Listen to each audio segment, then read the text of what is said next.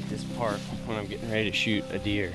It's like all my practicing adds up, and I'm like, all right, just do what you practice. And then when those pins get on him, I'm always like, screw it, and squeeze the trigger in it. Oh man, dude, that buck, I know I hit him back, but he's got to be dead.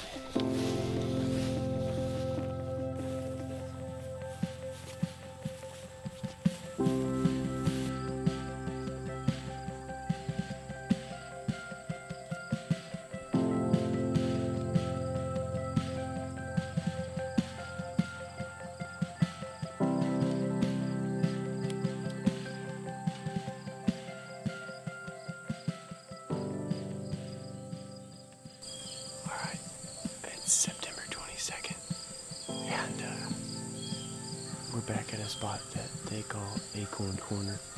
Maria was here a few nights ago and had some really good luck. Nothing came by that was she was able to shoot, but we saw a lot of movement. So it's a little bit warmer today, but we're in here early, and we're gonna sit it out till dark. So we got a raccoon over here in the tree picking acorns, so that's going to entertain us for a while. But hopefully we can put an arrow in something tonight.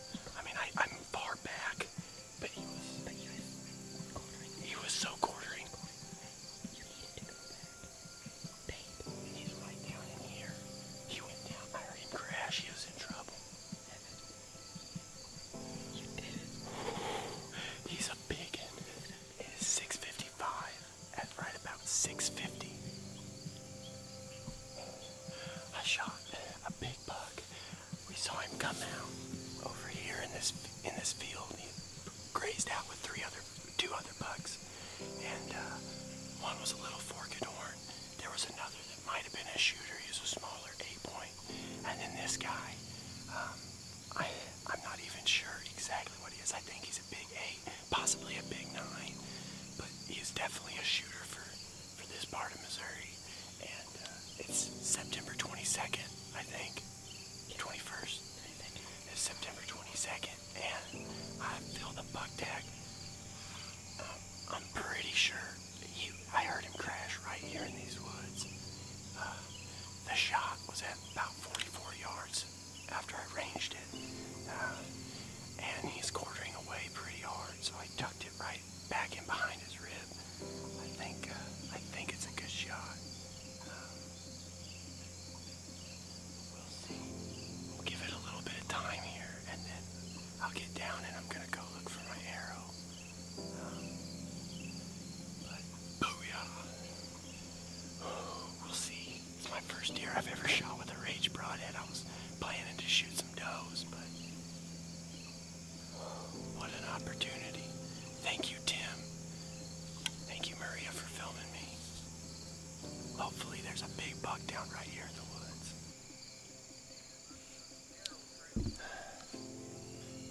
Yeah, he went right over the fence when I hit him, and then he went down, right in these woods here. I don't know what's down in there, but I mean, I heard him hit the ground. He seems to kind of come together, but he has tall tines. I mean, he's a shooter for sure.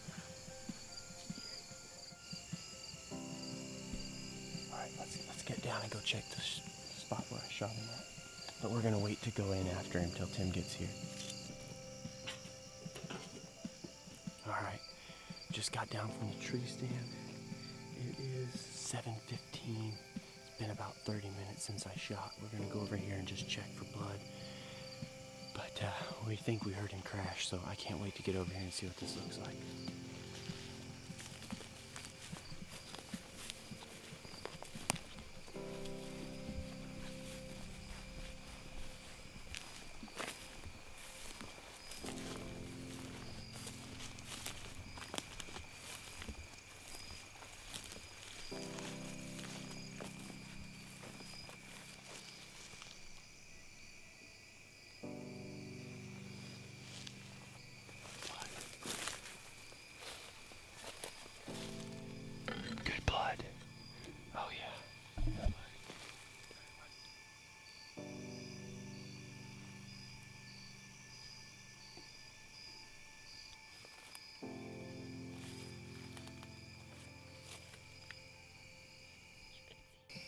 Just starting to get dark.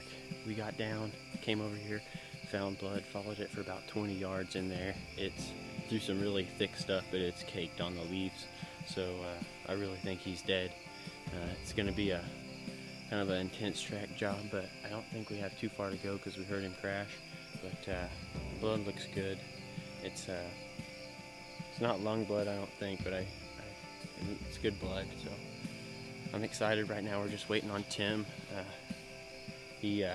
He's the one who's got us in here on this property and has kept up with all these deer and just done a great job. We're gonna wait for him for the recovery so he gets to see what buck it is, and hey, we'll take a night like this any night. So when we find him, we'll fire up the camera again and get some lights on him, let you see him.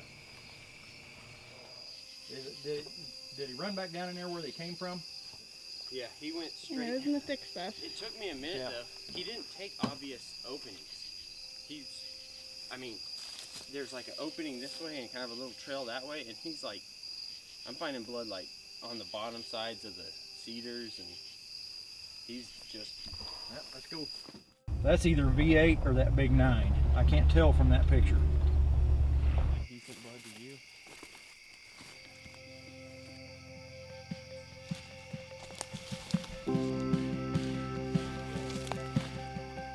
Right there, you see the knot. There he is.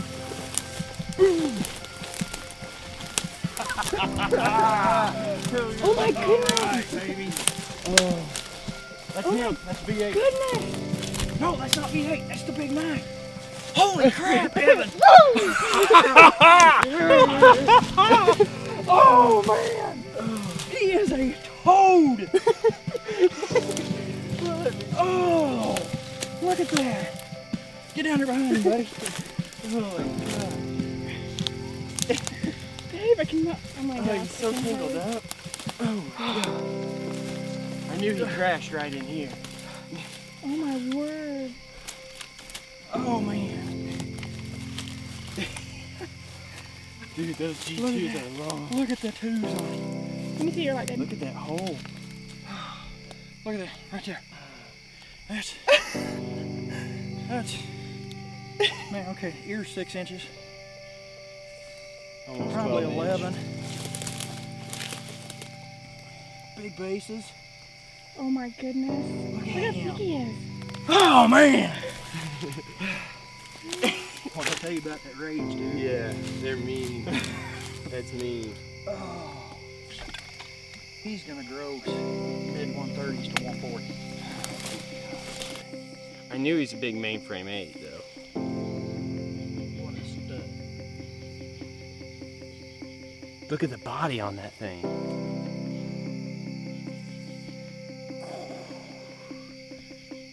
I can't tell you how much I appreciate it, Tim. Man, I'm in debt to you, man. Man, I wouldn't be God. happier if I killed him myself. Oh my gosh. Dude, look at that main beam just... He's not bad brow tines. I mean, they're there. I'll send you all the pictures. Right, I gotta call telecheck by 10 p.m.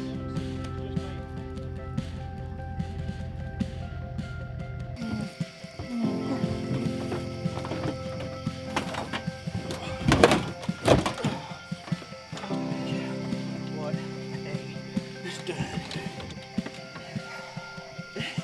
Oh my, I gotta take a picture.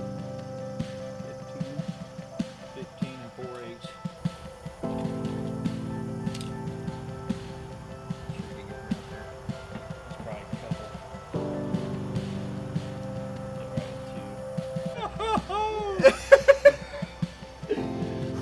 That's incredible. 140-inch deer in Greene County. Sometimes hunting isn't about hunting at all, and I especially think that was true for this hunt. With my wife behind the camera and my friends there for the recovery and the history that Tim had with this deer, it was all just a true privilege, and the size of the deer was just a bonus. And I just hope that I can continue to experience nature through these hunts with my family and friends, and just enjoy the true privilege of being in the outdoors and being a hunter.